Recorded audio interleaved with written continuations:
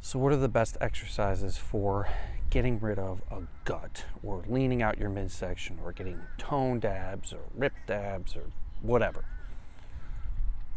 It might sound like a broken record here, but the truth is there are no exercises that will do virtually anything for the fat tissue on your midsection, the visibility of your abs, or how lean your midsection is. This is entirely dependent on diet.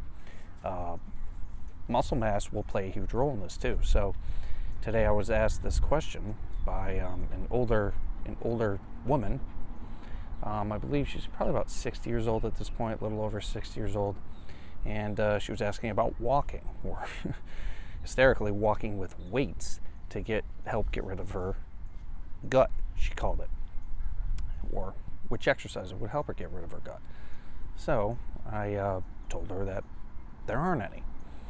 And the reason a lot of older women and older men suffer from this unsightly gut is because they're losing muscle tissue over time and eating like shit. Their metabolism is just not efficient. They pretty much created a hormonal environment conducive to just fat storage and pretty much sending no energy and no substrate, no nutrients to the muscle tissue. This particular individual, drinks often and in high volumes, and that's another thing too. Older individuals, a lot of times once they retire, they start to drink, they eat like shit, they don't really watch it, and they have a hard time getting rid of their gut because of that. So, the only way to get rid of your gut really is simply you have to reduce your calories. You have to reduce your calories relatively slightly over a long period of time and slowly chip away at all the fat on your entire body, and eventually your midsection will go. What exercises should you do to help with this? Well, no abdominal exercise is going to help with this because you're simply just working the muscle tissue underneath the fat tissue. It's not going to help with appearance of your midsection or definition at all whatsoever. Unless you're like 6% body fat, abdominal exercises really do nothing. So the exercises you want to do is exercises which build lean muscle tissue. Resistance training. You want to implement resistance training along with a calorie-restricted diet to reduce fat tissue and increase muscle tissue. Not only are you going to increase muscle tissue, which is going to give you better definition, your tissues are in competition for nutrients.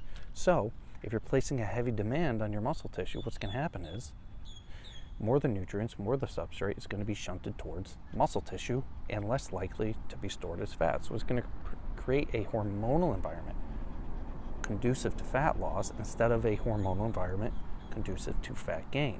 So the role exercise plays in fat loss is not so much burning the fat, it's changing the hormonal environment, changing the particular enzyme profile in your body so that way you can create an environment which will make it less likely to store fat, more likely to burn fat, and more likely to build and preserve muscle tissue as the fat is lost through calorie deficit. Now this applies to men, women, old, young, doesn't matter. If you are overweight, if you have a gut, you need to restrict your calories.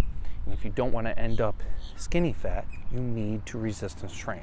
How do you resistance train? Well, the high intensity training approach is the best because it's the safest and the most efficient.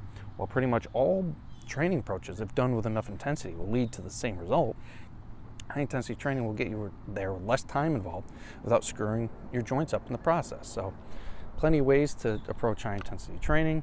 If you're a woman or if you're a man and you want to get rid of your fat or have a little bit of a gut, scroll through my channel, look at the exercises I do, or if you train at home, check out my high intensity training home workout. It's a series of a ton of video demonstrations with explanation of exercises you can do at home with virtually no equipment, body weight, couple of dumbbells. I also created a home TRX high intensity training workout. Again, huge series of video demonstrations and explanations with TRX exercises used with a high intensity training approach, meaning the TRX exercise is done more effectively, more safely, and more efficiently. So resistance training plus calorie restricted diet, and you will eventually get rid of your gut. But don't expect it to happen in 2, 4, 6 weeks. It's going to take several months, especially depending on how old you are and how much fat tissue you have. All right. So for more information on science-based approaches to training, please like and subscribe, bell notification icon, and follow me on Instagram _J_Vincent.